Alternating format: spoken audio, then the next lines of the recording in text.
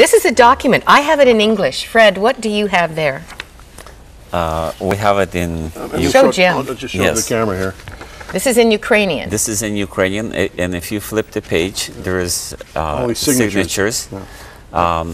It is a document that's been signed and sealed by the Minister of Education, ordering, this is an order actually, ordering the entire education system of Ukraine to embark in Christian education and giving Kindness Foundation a sole responsibility for the content of the programming in a Christian programming. And this is every subject. This is like art, literature, everything. It permeates entire education system. You have the sole responsibility for this? We have, this and I mean, even though you're both from that part of the world, they would see this as a Western NGO? No, they don't see it as a Western NGO. This is a Russian and Ukrainian-based organization with the help from the West.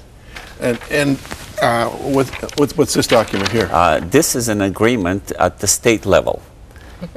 We not only have a federal agreement, but we also have, with each state, we have an agreement that spells out the responsibilities, where Kindness Foundation has its responsibilities, and then the state education system has their responsibilities. By the way, I should point out to our viewers here, we'll just take a shot of this page again.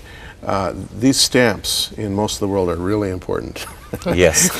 When I lived in Israel, nothing happened without stamps. In India, nothing happens without stamps. In Africa, nothing happens without stamps.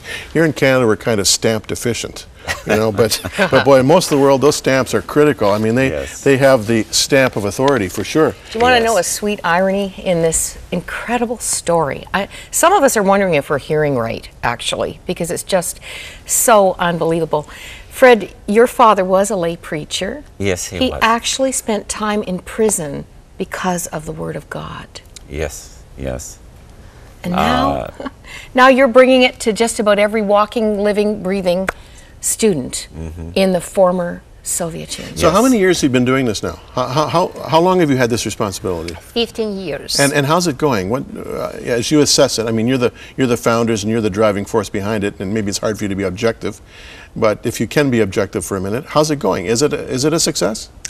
It is very successful, and I think it's successful because we're not promoting our own agenda. We are helpers for educational system. We are assisting governmental educational system in a way they would like us to assist. Any conference and seminar we're preparing and holding is jointly preparing with the governmental educational system, state level or federal level or even city level. It's always approved in the plan of the governmental educational system. All our programs we produce or whatever materials we are just providing to the teachers are all approved by the governmental educational system, special educators, just special authorities who approve it and recommend to use to the teachers in the governmental schools, kindergartens, universities, whatever it is actually preparing for. Now, I was very eager to understand this because the Bible has to be an approved Bible. This is the Bible that you're using. This is the Bible. How is it different from my Bible? Well, you can see this Bible is not required as a religious book. This is a textbook. Textbook teachers use to explain the Christian values or Bible values, which became to be part of the history and culture for Russia and Ukraine. And you said there's no cross. There's no cross. That's why it's not a religious book. It's a textbook which teachers use. And this Bible, it's a full Bible, translate from the King James manuscript, same manuscript as King James translated. But the beauty of this Bible is it has a dictionary which has old words which actually explain for the students what they mean. When they just pick up the new, unusual word, when they're reading the Bible, they can find what they mean. It's very important, and it was especially prepared for the school. But Genesis to Revelation. Were you Bible. the force behind the inclusion of the dictionary? Yes. And did you compile the dictionary yourself?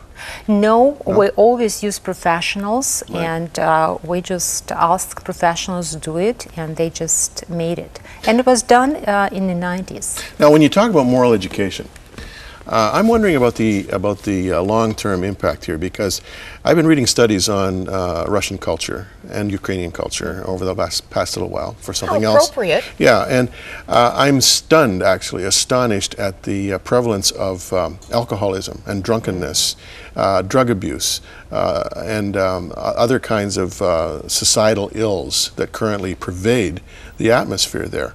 Are you concerned about this, and do you see the education that is now happening impacting this in any way? I'm just concerned, as well as you are, about the problems society has both in Russia and Ukraine. And that's exactly what we're doing. We're trying to promote that, just to do prevention work through the materials and seminars we're doing for the teachers. We're working very closely with the families. Especially for that, we're publishing already for 10 years Eternal Word magazine, and just start publishing it last year in Ukrainian language. This is Eternal Word magazine, Вечное Слово, which has a lot of materials, written materials for the teachers. We have special pages for the family reading. And it all based on the Bible, has Bible verses in the magazine. Of course, not everybody has Bibles right now. Not every teacher would have a Bible. And our goal is to supply every school in Russia and in Ukraine at least with 10 Bibles, which will give for the whole school? For the whole school, at least. Oh. And so teachers can use this Bible in the classroom when they just teaching Bible values in the classroom. By the way, what's your website? Is it Kindness International? kindnessinternational.org? .org. Yes. And you're going to see it throughout this interview. Yeah, because you know, we don't have a lot of time, and there's going to be a lot of stuff that you'll want to get that way. Well, tell me about these two books here. What are these? These are materials of the international and federal level conferences, which was done in Ukraine in the year 2007 and 6 and 8. There's two of those. I don't know which one each book is.